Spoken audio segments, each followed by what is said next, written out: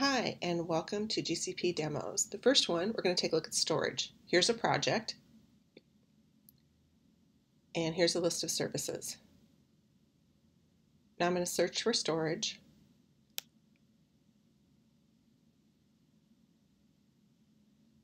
And I'm going to create a bucket. I'm going to use multi-regional storage. And this allows you to stream videos and host web content. You can use it for data accessed all over the world. It's the premium tier. Because I'm in Australia, I'm going to select for the multi-regional location the nearest region, which is in Asia at this time, and click Create. And now I'm going to upload a file.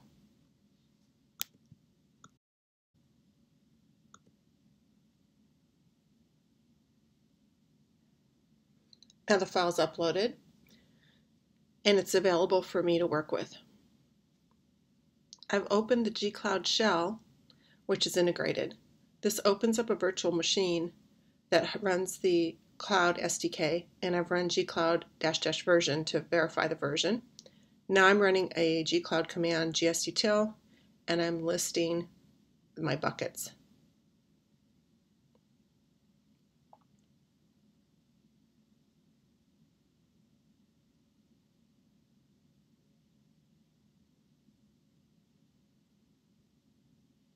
Or in this case, I should say my bucket, because I only created one.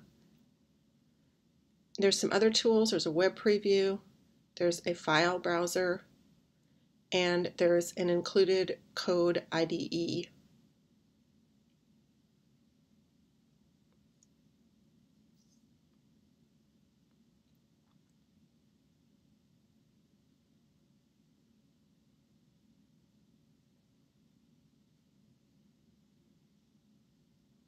So you can see inside of here, it has the various files you've worked with. So this is just from another project I did using containers, and it's a YAML file for working with Docker and Kubernetes. Now I'm going to select a different type of storage, nearline. So this is a cheaper version. It's really simple, just to pick the version you want, make a new bucket, and this is for called warm storage. I'm going to select Asia again, click Create.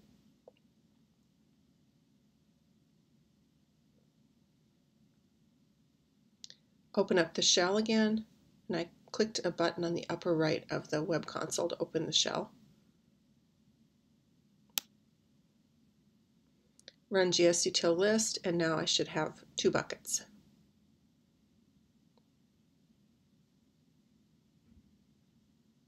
And notice this is specific to the project, which is called Galaxy Oz. Now in the next section, I'm going to look at virtual machines or Google Compute Engine. So I'm going to go ahead and search for compute in the console, create an instance, and then I have a form to fill out. I'm going to select Asia again. Notice the price is shown, which is really useful. Unlike some of the other vendors, I can customize. I don't have to know machine types. I can just say what I care about, which is how much CPU and how much memory, and then the price shows me. And then click Create. Virtual machines are super fast. Note the time. And I'm in Australia, and this is being created in Asia, and it's going to take 1 minute, which is pretty darn fast. Really useful. So I have included tools. I don't have to deal with keys or anything. They're automatically transferred. I have an SSH client. Just really nice and fast. And now I have, SSH capability. Now I'm going to show you more virtual machines, because that was a kind of a basic one. I'm going to create a new instance. And in this case, I'm going to change the operating system, and I'm going to use something other than Linux. Notice we have different flavors of Linux, but I'm going to pick Windows Server 2016. Notice that I can have a SSD or a standard persistent disk for my boot disk. Again, I have integrated tools. I'm going to RDP to this, but I have to set the Windows password, all nice and integrated in the console. So fast.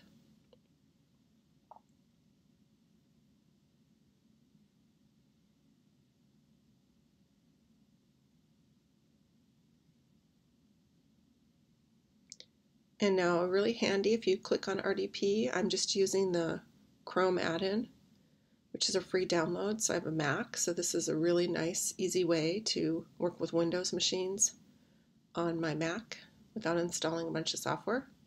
So here I'm opening the shell in Windows, and gcloud is pre-installed, which is handy for instances that run on the Google Cloud.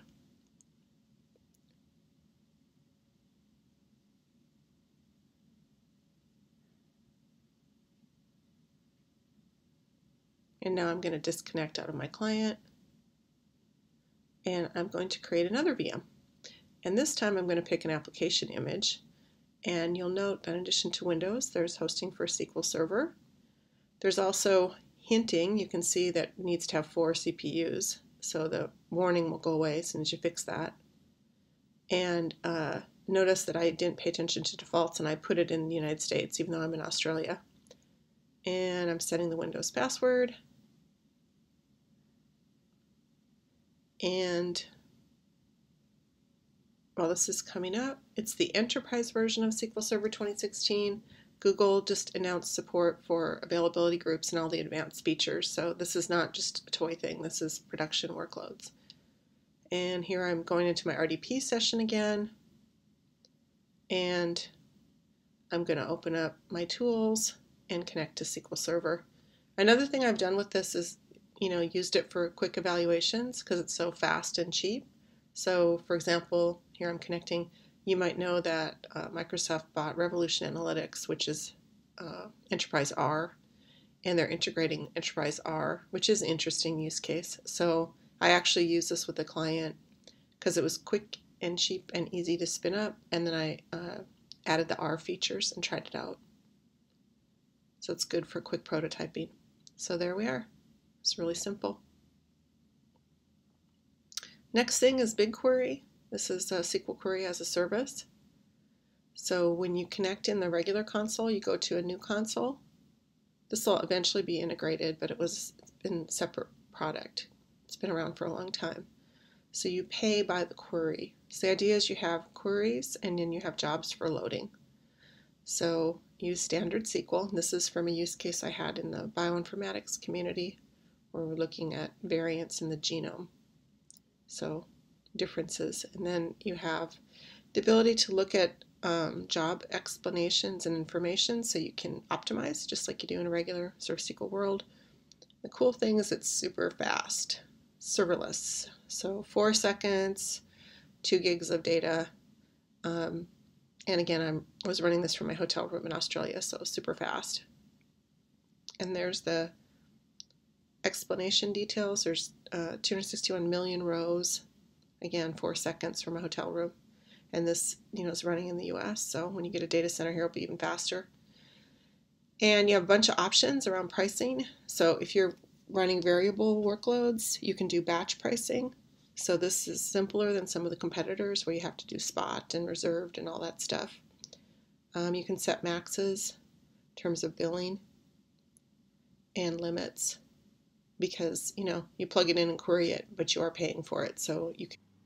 In this demo, we're going to take a look at the beta of Cloud Spanner. It was released today, February 14th in the US, or if you are where I am in Australia, February 15th. Take a quick look.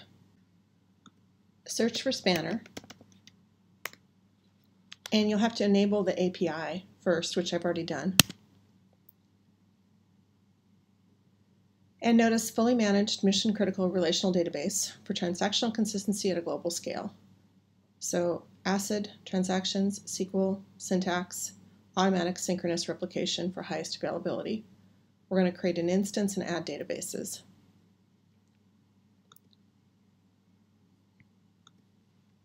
So I'm going to call this Demo Sydney, because that's where I am. And for a configuration, I'm going to select Asia East 1, because that's the nearest data center to where I am now. I'm going to select 3 nodes, and here's my performance guidelines. Notice I have each spanner node has a number of QPS reads or QPS writes, and the amount of storage is 2 terabytes per node. And Google recommends provisioning enough nodes to keep overall CPU utilization under 75%, 3 nodes for production, and the performance is dependent on workload, schema design, and dataset characteristics. Here's my cost, $270 per hour. Storage cost is 30 cents per gigabyte a month. And I'm going to click Create.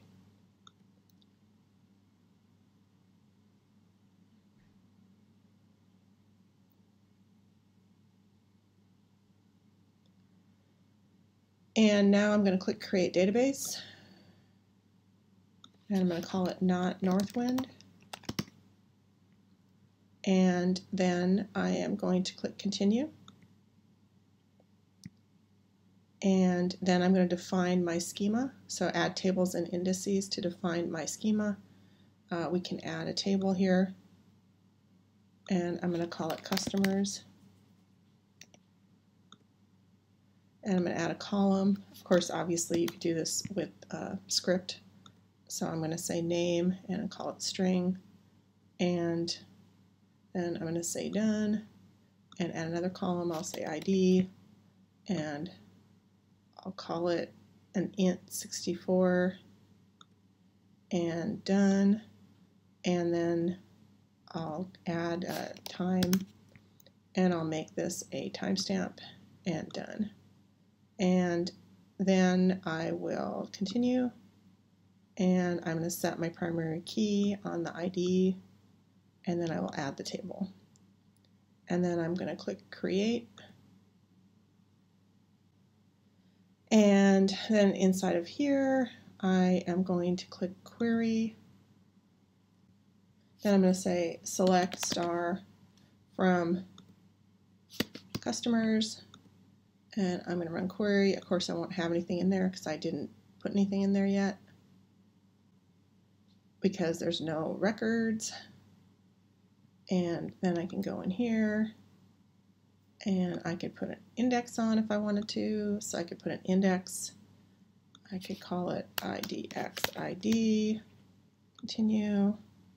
And let's put it on the ID. Might already have one because it's primary key. Probably does, but I'll just show you how to do it. And continue, and let's see, we've got store data from another column, interleave, force uniqueness, we'll do a unique, and create index. And you can see this looks like a hot update. And we've got the DDL here, that's cool. Alright, so now this is done. Let me just play around since this is a new service and see what else we've got here. So we've got a monitor thing. Okay, that's like all the other Google stuff. We've got some permissioning here. Okay, let's see if there's anything. Oh, cool. So we have spanner permissions already. Nice. Cool. Well, I'm excited about Spanner. I hope you are too. Lots more to do with this. But this is a very quick look at getting started.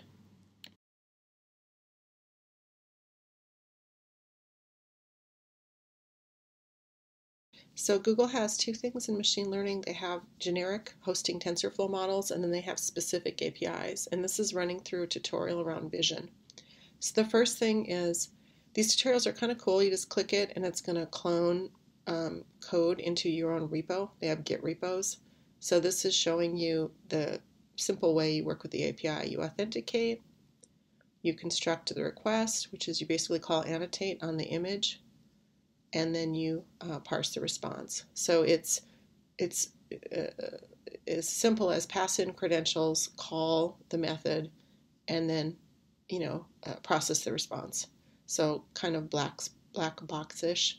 This particular implementation is classification, so it's labeling. So it's labeling images, identifying. And Google is, has this focus on productizing machine learning. So they have they have a number of APIs that they've released this year. So if this is a use case for you, you're going to want to follow what they're doing here because they're releasing more and more of their functionality this way. This is just an example. So they're parsing, and then you're going to go back, and we need to enable the API in Google Cloud. Some APIs are turned on by default, like storage, but most of them aren't. So you have to go to the API manager and enable the particular API you're working with. Of course, you can do this programmatically as well. Click the button, and then we're going to go back over here, and once we enable it,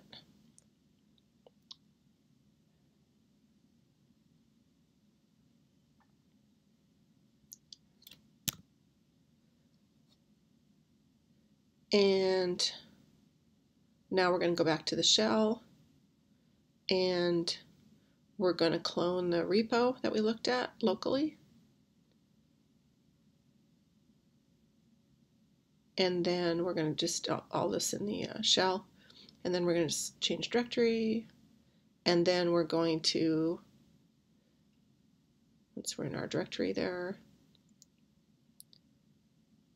then we're going to get some credentials. We're going to use a service account.